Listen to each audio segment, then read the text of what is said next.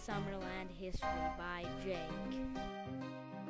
In the early days, Summerland was known as Nicola Prairie. It was named for Grand Chief Nicola, who was a leader of the Okanagan people. Nicola Prairie meant land of Nicola. Aboriginal people lived off the hunting, fishing, and picking berries. The Brigade Trail was established in 1811. The fur traders used it first from 1811 to 1847.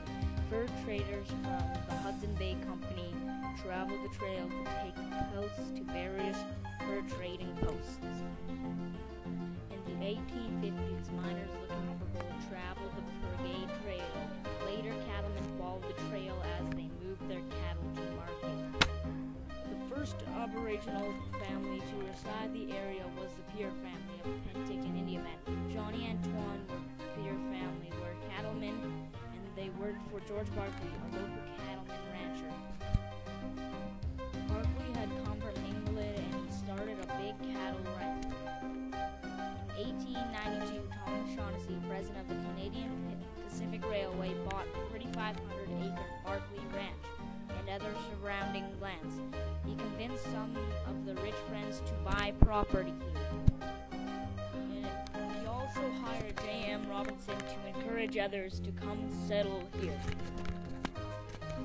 James Ritchie arrived in 1903 from Manitoba. He bought land in Garnet Valley and subdivided it into smaller 5- and 10-acre plots. He also traded the land with the Prairie Valley. This land became the new Summerland town site. In 1906, Summerland became a district municipality. In the beginning of most of building happened along the lake shore.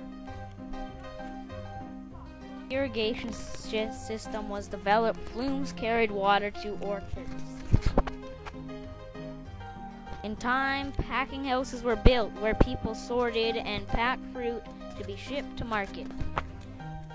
Strewn rails brought people and goods to the area. As fruit growing became more widespread, the Dominion Experimental Farm was set up.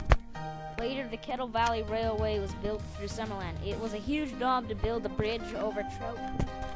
By this time, the town site had moved from Lower Town to its present location.